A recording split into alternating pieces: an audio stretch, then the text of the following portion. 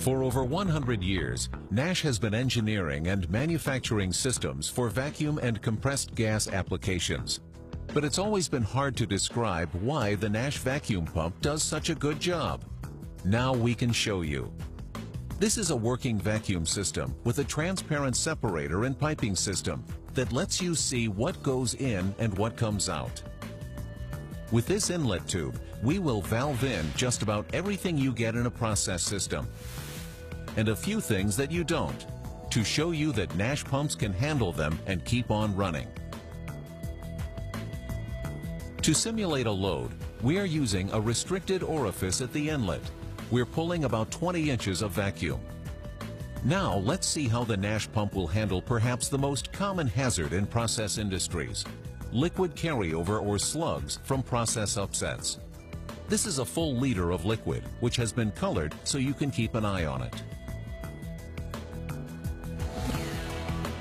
That could have destroyed some pumps, but liquid is a natural element in a Nash pump. The slug passed right through, and the vacuum was barely affected, and just for a split second.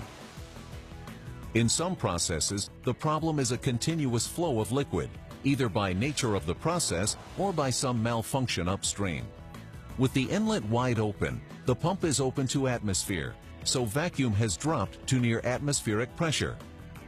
But the Nash pump easily handles this volume of gas and liquid.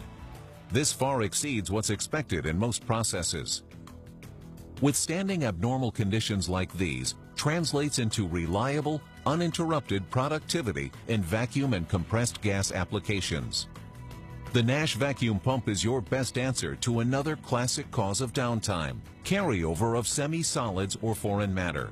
Scum, cake, and sludge destroy conventional pumps, but carryover is almost certain to happen sooner or later in most vacuum processes. Let's see how a Nash pump handles it. When the valve is opened, watch the vacuum gauge. Vacuum returns to normal instantly.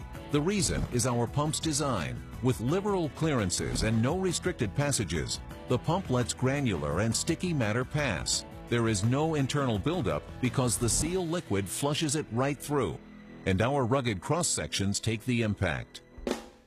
Carrots in a vacuum pump? Well, it could happen in the food processing industry.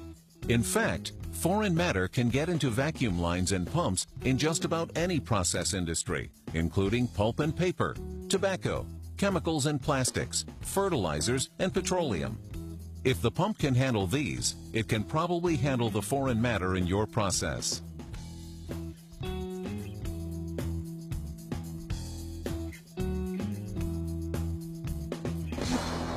The Nash features that make this possible are your guarantee against breakdowns and costly downtime. Your Nash representative can show you how this assurance of uninterrupted productivity can be engineered into your system.